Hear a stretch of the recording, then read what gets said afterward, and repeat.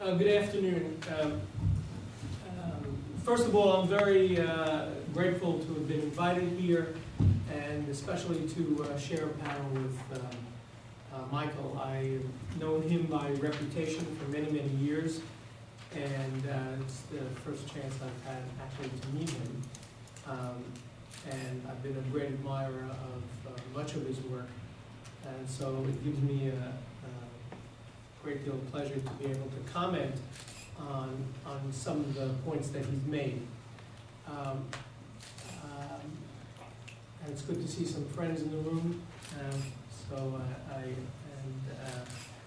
I want to start off by saying that this is an impressive, I read a draft of Michael's paper, and having listened to this presentation, I want to start off by saying that it's very impressive to analyze contributions from this vantage point, from the vantage point of bringing people into the system.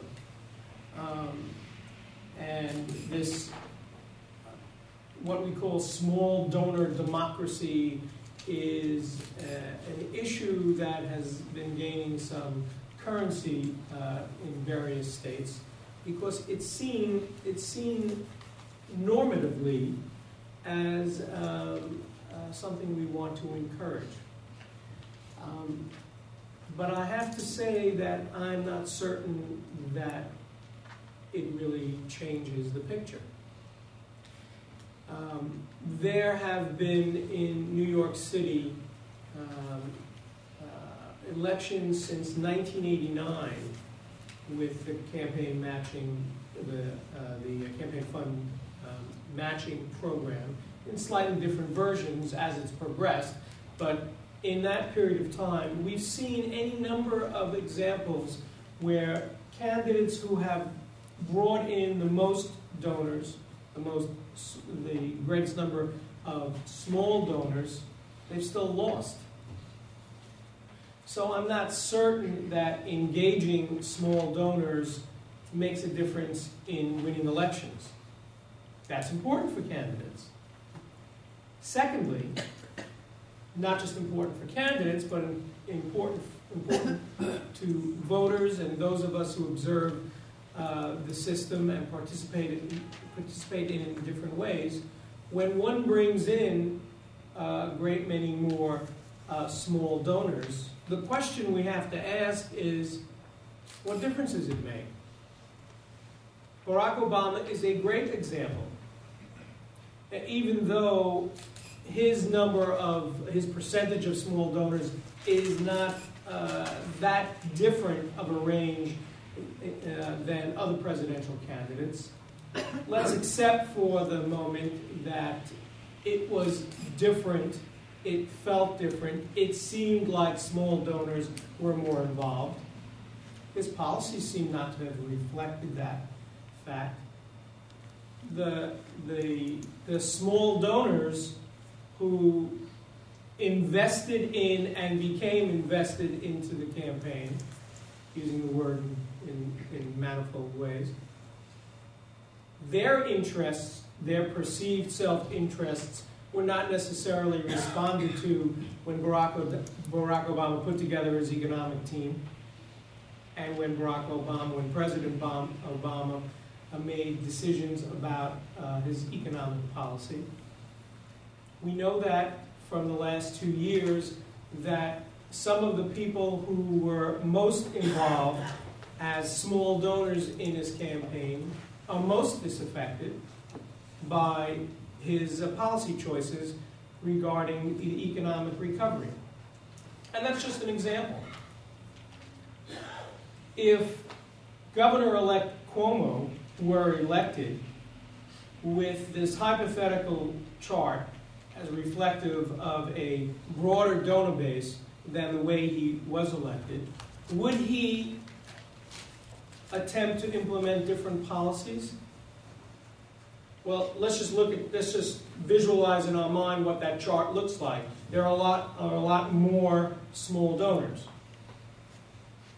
There are fewer, percentage-wise. There are fewer bigger donors.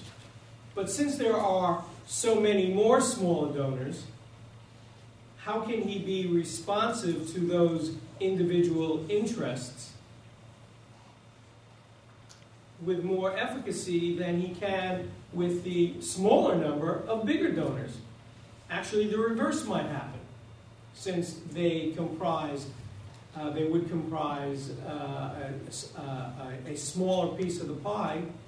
In a way, it's easier for him to be responsive.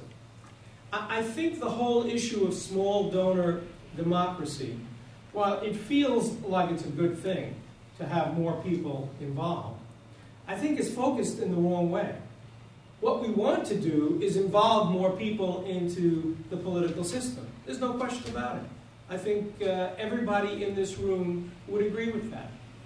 But we can't foist upon that normative good a campaign finance construct that attempts to accomplish bringing people into the system by rearranging the campaign finance regulatory system, and think that because we've lowered the contribution rates, that is what brings people into the system. That's not what brings people into the system. What brings people into the system is not that their $175 is matched 6-1. What brings people into the living room, into the union hall, into any venue is the candidate and the issues that are being raised. Sure, it's easier to contribute, but I'm not going to contribute either $1,000 or $175 unless I have some feeling about that candidate and some feeling about those issues. And sure, I'll be more encouraged to give that $175 because I know it's going to be matched and it's worth a lot more.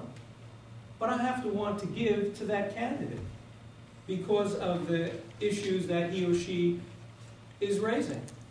So while I think it's all well and good to have a greater pool of people involved in contributing, I'm not sure that there makes a difference in terms of the end result. And to his credit, Michael suggested that whether or not there's a different mix of people involved is an ongoing issue that they're still analyzing. But even if there is a different mix of people, does it have any different policy implications? In New York City, there are far more candidates who are people of color running for office and contributing than there were before. Is that because of the matching program, or is that because of the demographics of the city? And even if it's because, in part, of the program,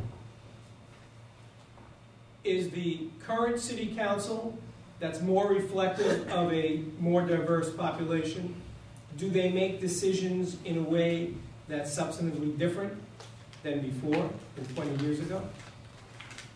So I'm not really sure that focusing on this, what Michael calls a new paradigm, rather than focusing in on lowering contribution limits, focusing rather on bringing in smaller donors, I'm not so sure that's really where we ought to be focused in any event.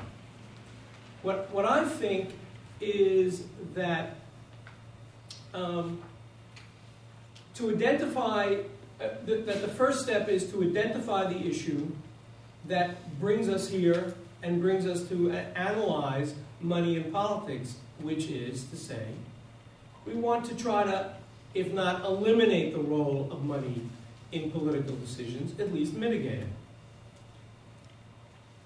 A matching program, I'm not so sure that a matching program mitigates the role of money in politics.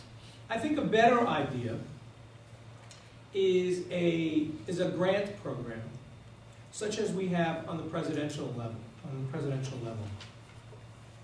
where a presidential candidate gets a lump sum, $75 million, here's $75 million, go and campaign, go speak to voters, raise the issues, develop white papers. You don't have to stay on the phone. You don't have to go to big fundraisers. Here's your $75 million in the general election. Go campaign for this period of time. So can we do something like that in New York? Well, like the presidential system, we're not going to just have a lump sum for any candidate. So we would need to design a system where someone qualifies, where a candidate qualifies. So let's look at New York State. So we have people running for governor, attorney general, and control. Lieutenant governor and governor run together. In order to qualify for assuming we can fund a grant system where each of the candidates running can get the money, how would they qualify? Well, and some states and municipalities have variations of this. Let the candidates raise some money, and I'll give it a hypothetical to whet your appetite, to provoke our thinking on this. Running for governor, raise from 5,000 people $500. 5,000 people who are residents of the state, $500 each. It's not as low as $175, but it's still a low amount when you consider that a person can give $59,500 this year to somebody running statewide. So raise from 5,000 people $500. And once you've done that, you've qualified for a grant from the state. In addition, once you've done that, you have to give that money over to what we'll call a campaign fund, a public campaign finance fund. You have to raise it, you qualify, you give it over to the state. Additionally, the state can raise, because that wouldn't be enough to fund statewide candidates, you have people contributing to the fund and get a tax credit. So you have the candidates raising money in order to qualify, you have people contributing to the fund and getting a tax credit, and you have a fund. The fund administered by a new New York State Campaign Finance Board that will give each of the candidates who have qualified, again hypothetical, $5 million to run their campaign in a general election in the state of New York. But wait a minute, I'm not going to just give you $5 million just to run. How much of that $5 million do you want me, candidate X, do you want me to put into the TV commercial, radio commercial set aside? Let me back up. What's the most important reason, the salient reason for the high cost of campaigns? It's advertising. TV commercials, mainly. Radio also, but mainly TV. And why is it so expensive? Well, in part because the New York City media market is so expensive, but in all the media markets, they charge candidates much more than they would other advertisers, because they can do it, they can get away with it, and because of the timing of the various commercials. If the New York State Campaign Finance Board bought the time for the various candidates and withheld from its grant $1 million for Blair Horner, who's running for governor, we should all be so lucky. And then the government buys at its rates so that the candidate can advertise on TV. It's in a way, it's a paradigm that people generally don't think about because it seems to be inconsistent with what we already have.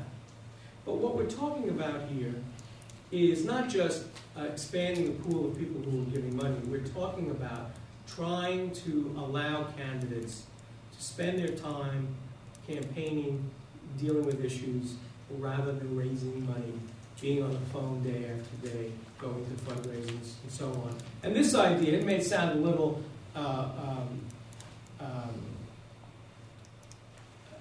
unconventional. It's the kind of program that's actually been recommended by the Association of Bar of the City of New York Election Law Committee, similar to what I'm suggesting here. And it's a way of trying to reduce the impact of money. It's a way of trying to bring down the most important cost to campaigns. And it's a way of trying to involve people in a campaign that's about issues. I'll say one last thing, which is we still have two problems.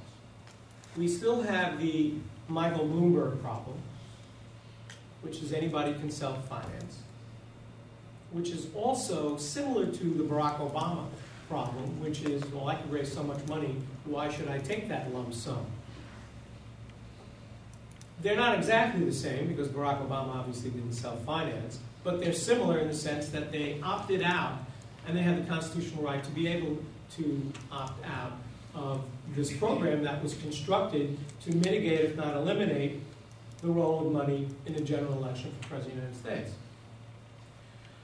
So the other unconventional response to that, because we can't do away with that problem, would be to approach the leaders of the important endorsing groups in the state of New York, the leaders of unions, the leaders of business councils, the editorial boards, and say very clearly, you have editorialized, you have made a determination that you are for public campaign finance reform.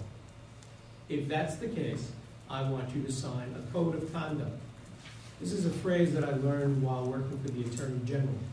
The Attorney General would always threaten to sue, not always, many times threaten to sue the health industry, the insurance industry, and so on, and use as a tool, use that threat, if you will, promise of suing, if you will, use that as a tool in order to get them to change their conduct and have them enter into a code of conduct whereby they're changing their practices, which could have been accomplished through a lawsuit, but it's much more efficacious to do it without a lawsuit. And after all, the goal is not to penalize, the goal is to change behavior.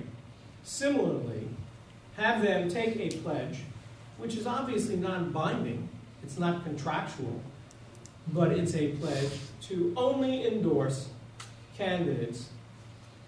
I see I'm about to get the hook. Only endorse candidates who participate in the campaign finance program that they've endorsed, that they have supported, reducing the incentive, in a way, disincentivizing a Michael Bloomberg or a Barack Obama from not participating in a public finance program. It's obviously not ironclad, but it's a way of trying to craft together a system that reduces the role of money, that gives candidates who can demonstrate their viability enough money to run a race, and to reduce the opportunity, or to increase the opportunity costs, of those who want to self-finance or opt out of the system. The last point I want to make has to do with the independent expenditures and Citizens United. But I have run out of time, so the only thing I'll say is we can talk about this more during questioning, during the question and answer period. But Michael is right, the decision of the Supreme Court didn't really change the behavior of those who wanted to pour independent expenditures into the system. They want to do that because they want to win elections. And given our constitutional framework, I'm not sure that much can be done about that except encourage people who want to spend money on an independent basis in a partisan way to make sure that your side is raising enough money in an independent way and spending enough money in an independent way to counter that.